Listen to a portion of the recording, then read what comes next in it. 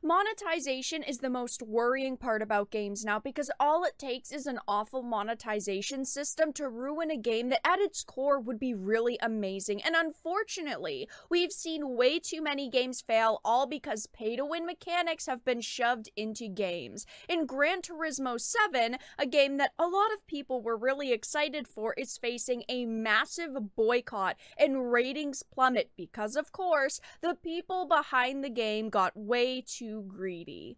I have a few things to show off, but before we get into the topic at hand, if you enjoy the content that I create, please make sure to subscribe to the channel and hit the notification bell. Follow me on social media like Twitter or mine so that you can see when my content is posted. And of course, if you do really enjoy the videos and the live streams that I create, please consider becoming a Dark Titan via Patreon for just $1 a month, or supporting the channel via YouTube memberships. All of the links are in the description, and of course, I do really appreciate all of the support.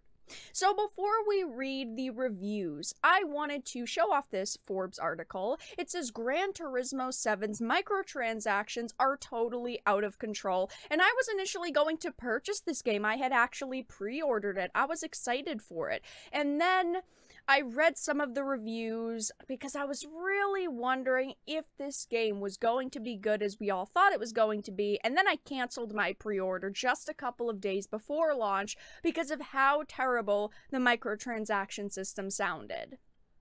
So, it says you might think paying $70 for a video game would be enough, but you'd be wrong. And I've talked a lot of times on the channel about my thoughts on video games being $70 and microtransactions and DLC. I personally think the best model is having a game that's maybe $60 and then having games release maybe 2 to 3 DLCs that are like $20 each, but they have a lot of content, like a Witcher model. Unfortunately, they don't really do that for games anymore. It's like $70, and sometimes they'll release DLC that you have to pay for, but all of them have big cash shops.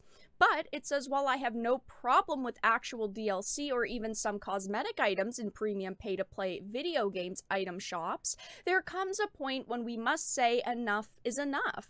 Gran Turismo 7 appears to be one of those instances, and if they just had maybe some cooler skins or wraps for these cars in the cash shop, just cosmetic items, I wouldn't be too bothered by it because all games sell cosmetics at this point. I don't have a big problem with cosmetics, but when you start having to force players to purchase items that actually change gameplay, that is what I do not agree with. That is something that makes me not want to support a game.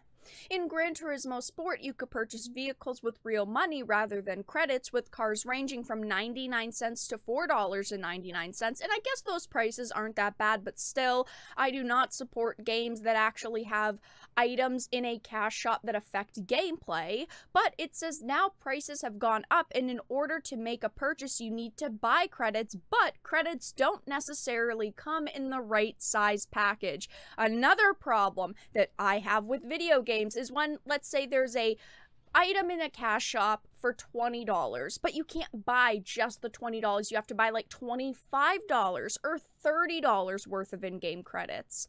It says a large number of high-spec cars also cost 1 million credits, but there's no option to buy 1 million credits from the PlayStation Store. As such, players running low on credits looking to buy a 1 million credit car will have to buy 750,000 and 250,000 for a total cost of 15 or 2 million for $20. Another way they get you to spend money, and then you have those credits that kind of sit there.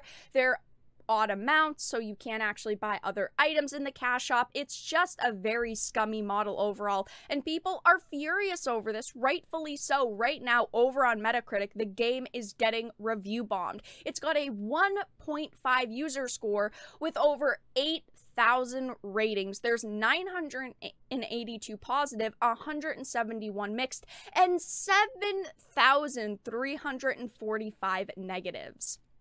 I'm so disappointed that this game came out and it's such a massive failure just because of the monetization system. Because again, the gameplay at first, from what we saw, looked pretty good, and then the game came out and for some reason it did not look good. I haven't played it myself because I did end up canceling my pre-order and I got my money back for it, but it just looked so underwhelming once it came out, and with bad monetization systems, I mean, it's like negative after negative after negative here. But there are tons and tons of zeros. Lots of people saying they refuse to buy the game now, they refuse to support this title, the ratings are plummeting, they're facing a boycott from players. I mean, this situation got pretty bad pretty quickly. There's a lot of people saying things like egregious extended maintenance, revise offline play to include much more than a fixed car roster. It's a very poor choice for the customer. Absolutely gutted about the state of the game lately. This is the most I've ever wanted a refund on a game. Now, yes, this title has only been out for a week and it does face some massive problems, and maybe they can turn it around. Maybe they can change the cash shop and it'll bring players in, but right now it's sitting at a worse score than Battlefield 2042, because Battlefield is sitting at a 2.1 user score. That says a lot. Somebody said predatory microtransactions are predatory. Patch 1.07 is a spit in the face for all longtime Gran Turismo fans. Stiff middle finger right back at you, Sony. Where's Xbox and Forza? That's what I've been saying this whole time. I was really excited for Gran Turismo 7 because it is a little bit different, but I feel like I'd rather go back to Forza, a game I already own, a game that's on Xbox Game Pass. I'd just rather stick with that than spend $70 on this trash. GT7 is an amazing racing game with a terrible economy. The actual gameplay is very fun. Love driving cars on the track in this game. What is not fun is how incredibly bad race payouts for online and custom events are. Race for 25 minutes with tough AI starting at the back of a 20-car grid. 25k base credit reward for first. This was especially egregious with the new patch payouts, where the payouts get worse. This predatory monetization system is reminiscent of other failed games like Battlefront 2, where it was absolutely trashed over pay-to-win mechanics, and EA had to go back and change it all multiple times to at least make the game playable. While yes, you can grind out credits in this game, the number of races you'd need to complete to grind out these cars is so massive, you'd be playing hundreds of hours just for one car, which is similar to a freemium game, but at least with those, you don't have to pay the initial price for the game, and this title is $70. Someone gave it a 2, painfully behind the times, a clear cash grab at every turn. This is what it feels like to be robbed blind, simply not up to par given hype and dev time, cars woefully out of date. It is a shame that this game came out and it's really disappointing for fans. I obviously hope they change the monetization system, they try to fix it. Maybe people can end up enjoying this in a couple of months, but it seems at this point like it was a giant cash grab and like they're probably not going to change the monetization systems, and unfortunately Gran Turismo 7 is dead on arrival. But that's all that I really had to discuss in this video. Let everyone know your thoughts in the comment section down below. If you enjoyed it, please make sure to give it a like, share it, and subscribe to the channel, and of course if you didn't, make sure to give it a dislike. I appreciate your support either way, but I will talk to you all again in the next video really soon.